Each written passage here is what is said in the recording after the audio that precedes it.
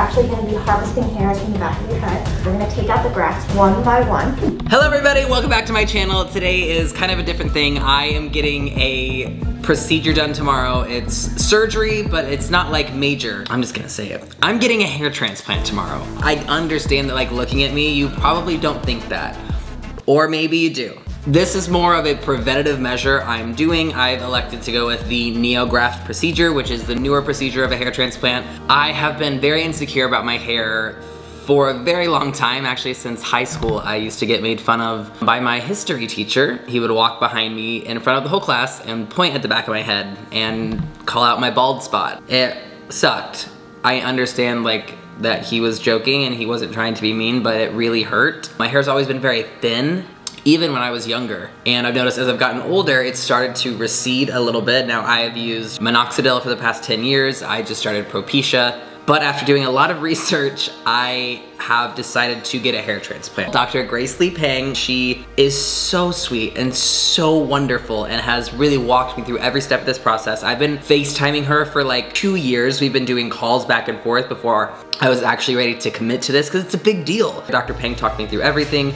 She kind of showed me where my hairline was going to be, and I'm just so excited. I'm ready. It's something that I think will make me more confident. My goal is to just kind of like round out and like fill in these areas, because even where I have hair, it's just like very thin all in front. And the same here, just to kind of like round this. And so I am not trying to have like the thickest, best head of hair. I just want it to look a little bit better. And I think that everyone should do things that they want to do for their own bodies. Hold on, this is totally beside the point. Does everyone else's thumbs do this when they try to do a thumbs up? Because some people like go straight, but like mine goes all the way back. I did have to go get my hair cut again. I got it cut yesterday and then had to go back because she was like, no, it's not short enough. So I went to the barber, I got my head shaved, shorter than I ever go. The procedure starts at 7 a.m. tomorrow. And I'm not a morning person. So Karen's gonna drive me to Beverly Hills. I'm doing 1,500 grafts. I'm awake the entire time. I'm gonna be chilling, playing my Pokemon games, watching TikTok. They're not like, in the old days, they used to like cut like a portion of the back of your head. It used to be really intense. The new procedures are so non-invasive, flex individual hairs. They don't cut anything out of your head. You're numbed up so you don't feel anything. It's a very, from what I understand, painless experience. After getting lip filler, I can do anything. So I'm not worried. All right, it's the morning of the surgery. I got my little driver here. So I have my canker sore patch in. I'm still not nervous. And that's it. I'm just ready. All right, let's do a what's in my surgery bag. AirPods and a Nintendo Switch. And that's all I brought today. Got on the flip-flops for comfort. Active booty joggers. Oh my God, we're here. Hi. Hello, okay, so we're here. I'm with Dr. Peng and I'm so excited. So we're gonna be doing some hair restoration. I know we've always talked about how your widow's peak areas are much thinner than the rest of your hair, and also how they go back a little bit, and so that area just seems so much more sparse, and especially in photos and other things, especially since you do so much photos and filming, I feel like it really shows as if you have less hair density than you really do. And so I think our goal is to just do a little touch up here and there, just enhance this area. I want to round out this peak area because I feel like you don't need it so far back. You have some baby hairs here, which I love. That's basically from all our PRP injections and kind of getting that area primed and ready for some hair transplantation. No two sides will be identical, but the goal is to also lower this area a little bit. I got in trouble because I didn't follow the instructions, and instruction number 1 was eat breakfast, and I don't like breakfast. So they had to find me granola bars, and I feel really bad. Also, I was just given Valium. I think I'm getting like other like anesthetics. This is where the magic is gonna happen. And so wait, how long is this procedure gonna be? It's a big few hours. All right, I'm feeling a little loopy, but I will say, step 1 is that I'm gonna get numbed up, and that's the only like really like part that I'm gonna feel. Okay. I'm ready. The first part of the procedure, you're gonna be face down, almost like in a massage table, okay? And we're actually gonna be harvesting hairs from the back of your head. We're gonna take out the grafts one by one, okay, by hand using the neograft machine. And And then after that, I have someone helping me who's gonna be counting each of the grafts individually. Then we'll get ready and prepare the frontal areas in order to place the grafts in. All right, we finished the first part of the procedure. All of the harvesting has been done on the back of my head. It was truly like painless. I didn't feel anything. I'm so like loopy and sleepy. And I've had no coffee, which is like something I would obviously never do to myself. So we just did a blood draw. I got PRP. PRP is like taking the plasma from my blood and it just acts used as like fertilizer, right? Yeah, so basically platelet-rich plasma is actually part of your blood. So we draw your blood and we actually split it down so that the white blood cells, the red blood cells, and all the other impurities are taken out of the blood. And then what we have left over is the plasma that's rich in platelets and all the growth factors. I still want you to look natural and really look like nothing was ever done. Yeah. But I do want it to have a little bit of a gentle curvature. But what we're really filling in is all the way over here to where the peak, and where it's very sparse. Okay. Yeah. I'm not lowering your hairline, and I love that your hairline looks very natural. It's not just like one straight line across. Yeah. That is exactly what I want. Good. Yeah, literally, like this is perfect. So those are all my baby hairs? Are your babies? Oh my gosh, I worked so hard growing you. So now I'm getting numbed up and they're gonna poke me 1,500 times. A little more than that because we got a lot of hairs. Okay. All right, let's go. We are on lunch break right now. They just got done planting a lot of the grafts. Not completely done, just taking a break. I'm eating lunch right now, a little sandwich, and then we get right back to it.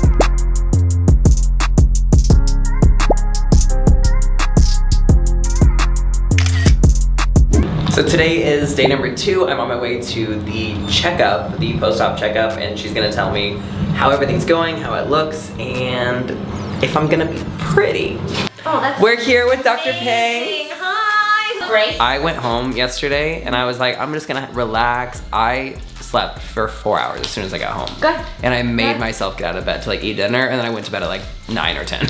So. Great. So at least you rested. Oh yes. So you're gonna have some forehead swelling.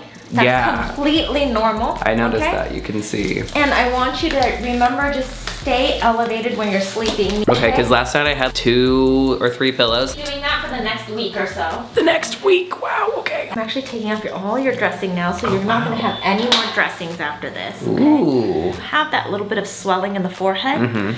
So sometimes this swelling will then kind of come down towards the eyes. Okay. Sometimes People even get a tiny bit of bruising underneath the eyes, and it's just because the swelling settled down. Okay. Oh wow. I have a little Frankenstein forehead. That really is so funny to me. Swelling. Yeah, it's normal, okay? I was sending my friends like pictures of like the holes in my head, and they were all like disgusted. And I was like, I think it's so cool. So cute. They're baby little holes. So I'm like really happy with how you're looking right now. Okay. Wow, I mean, even where the hair harvest sites were, where we took each of the little follicles, you're barely a day after your procedure, and all I see are just tiny sub 1 millimeter dots. And in a week, you won't be able to see anything, and your hair will have grown. Wow. 1,535. Oh, right. Thank you so much. You're amazing. Okay.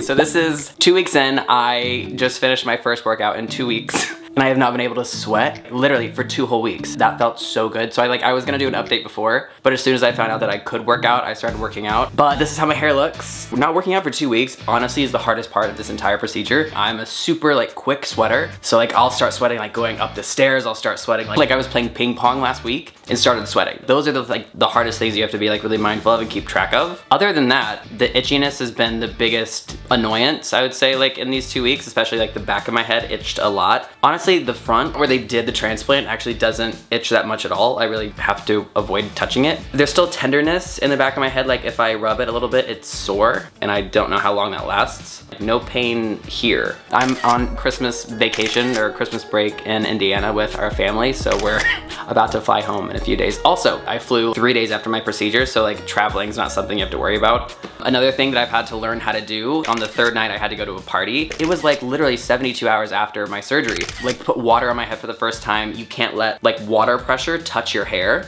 You have to take like a little cup and mix like a little bit of baby shampoo in it and then like dump it on your head, but it has to be like lukewarm water and not hot water. It was like taking care of like little baby children on the top of my head. So that was really stressful, but I kind of like let the water drip around my head and like have the water like push my hair in a direction. You can't use a comb, but as long as you're not like touching your scalp, you can kind of play with it. So since my hair was long enough, I used a comb like on the back, get the top over, and then I would take the comb and like lightly like grab the front hairs and like pull it back, but I wouldn't touch my scalp. I wouldn't touch any of like the donor area. To this day, have not used any hairspray, hair wax, dry shampoo, just baby shampoo. I took the baby shampoo and I used it as hair wax on my hairs in the front to kind of style it, and that's worked. I will be able to wash my hair in 1 more week like regularly. These scabs kind of should have fallen off by now, but they haven't. But they're like starting to, like you can see it's getting like flaky and kind of less attractive looking.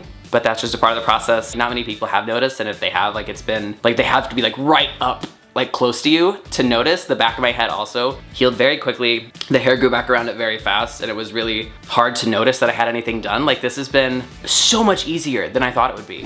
So I am officially 4 weeks post-op right now. I just started putting product in my hair a few days ago. My doctor cleared me to just barely start using like waxes and hairsprays and dry shampoos, but that took a little over a month, so that was kind of difficult. But where I'm at right now is all of my scabs have fallen off. You can see just like the little baby hairs in the corners. But basically, if you like look at me, I kind of look how I did right before I got the procedure. So that's the hardest thing about this surgery, is that you don't get those instant results. You have to really wait. And I was talking to my doctor and she said I can expect to see probably like 80% growth in about 8 months. So it's really like a year-long journey until I'm gonna see the full 100% results. Confidence-wise, I already feel a little bit better because even though these areas aren't filled in, they are a little bit darker already. And so on camera and when I'm like around people, my hairline looks a little bit more full already, which is great. I definitely feel more confident than I did 4 weeks ago, which is fantastic. And to know that it only gets better from here is really, really exciting. As far as pain, I still have a little bit of sensitivity and like itchiness in the back of my head. The front, really, I'm not like sensitive, I'm not itchy, anything. So the next steps, I'm gonna have a follow-up appointment with my doctor, and then we're gonna be doing PRP, which is the injections where the hair can really grow. So I think I'm gonna do that, I think once a month or once every other month. That's not something that's required. It's just something that if you can't afford to do that, it's going to expedite your results and make them the best they can be. I was really surprised at how many DMs I've gotten and messages from people, men who are interested in having this procedure, interested in doing hair restoration, but I feel like many people like don't talk about it. And this is something that I think is an insecurity for most men, and it's not something to be ashamed of. I also just started finasteride, the generic term for it, about a month or so ago, and I've had no side effects. And I talked to a few of my doctors actually, and they said there's nothing to worry about. So I highly recommend Propecia. I've been on that for a month, and even before I got my hair transplant, I started to see new growth and new baby hairs, which is really exciting. So that's been a part of my journey. I've been using Rogaine for the last 10 years. I don't know if I said that already, and that helped. Something I do want to mention that my doctor and I talked about, as soon as you notice you have hair loss, as soon as you notice that you're starting to be insecure, that's the moment you have to act, because by the time you realize that there's hair loss, you're at the point where it's starting to become too late. So the sooner you get on Rogaine, the sooner you start taking Propecia, finasteride, the better your hair results are going to be, because you really can only preserve what you have unless you're doing a surgical intervention. You can't really ever regrow hair unless you have surgery. Talk to your doctor, get a Propecia prescription. You're gonna be so happy you did. Don't put it off. That's my biggest advice. With hair restoration as well, I didn't really need it terribly bad, but it was more preventative, and the sooner I had this surgery, the more natural my results are going to be. So these hairs right here, everything in front, this isn't even actually all that they transplanted. A lot of these hairs, these babies, they've put in, then they've fallen out, and that's normal within like the first 2 to 3 weeks, but the bulb and the seed of the hair is still in there. So I'm not even gonna know really how much is filled in through here, probably a few more weeks to even start to see them sprout. I can touch like right here and it just feels like really prickly, and it's just kind of like these hairs from the back of my head that are just poking out, but all like the little baby hairs that you see, most of these baby hairs are just like little prickles that are going to fall out. It's freaky and weird to see. So this is just like, you get it done and then you like, oh, my hair's falling out, it didn't work, and it's just about being patient. After 3 weeks, you can also start washing your hair again, or at least that's kind of where I'm at. I'm still using baby shampoo. Once the bottle runs out, I'm gonna switch back to my regular. I stopped my Rogaine a month ago, and I have to wait a full month to start using Rogaine again, but I can still take my Propecia every day. My doctor said I may want to do it again. I may want to like fill in other areas if I'm thinning further back. So this is something that I would love to do again. I can't wait to update you guys, like a 3-month update, a 6-month, and then maybe like a 1-year update so you can kind of see the progress. But after this video, I am gonna do a Q&A because I'm sure I missed a lot of things that you have questions about. So if there's anything that you're wondering about, leave a comment and I'm gonna do a video very soon and just answer all of the questions that you may have around FUE and hair restoration. So I hope this video was helpful. Thank you for watching. I typically do like fitness content or vlog content, behind the scenes type of thing. So not usually hair videos, but you can follow my hair journey if you want by subscribing to this channel and giving this a like. I will link my doctor's information below, so if you are interested in the procedure or have any questions, she was fantastic. Dr. Peng made me feel so comfortable and so relaxed. She's made this experience absolutely incredible, so I'd highly recommend her. And if you are self-conscious about your hair and you want to do something about it, everyone goes through this. Everyone has these insecurities. I hope that you don't feel weird or stupid for wanting to improve your hairline or wanting to know more about this procedure. I think it's very normal. So until next time, I will see you in the next video.